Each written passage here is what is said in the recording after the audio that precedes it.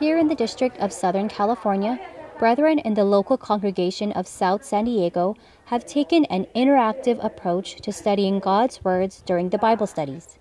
Project 28 is an activity that was launched by the church administration that we have taken on here in our local. What it is, it gives the members as well as our prospective visitors an opportunity to come here and study the fundamental 28 lessons.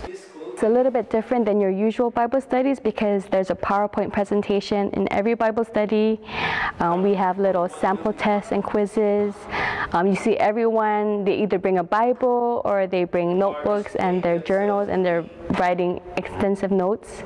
So that makes it exciting. Here, straightforwardly, he said, "Not everyone who says to me, 'Lord, Lord,' shall enter the kingdom of heaven."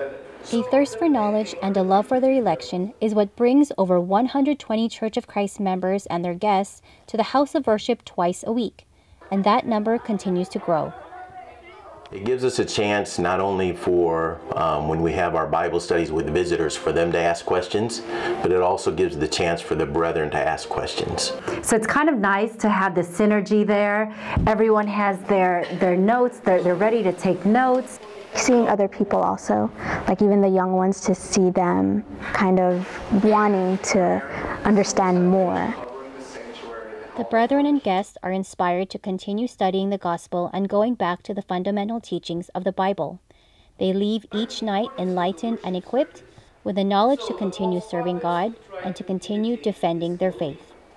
When put into the focus that it was said today, it kind of made me look at some of the stuff that I had read.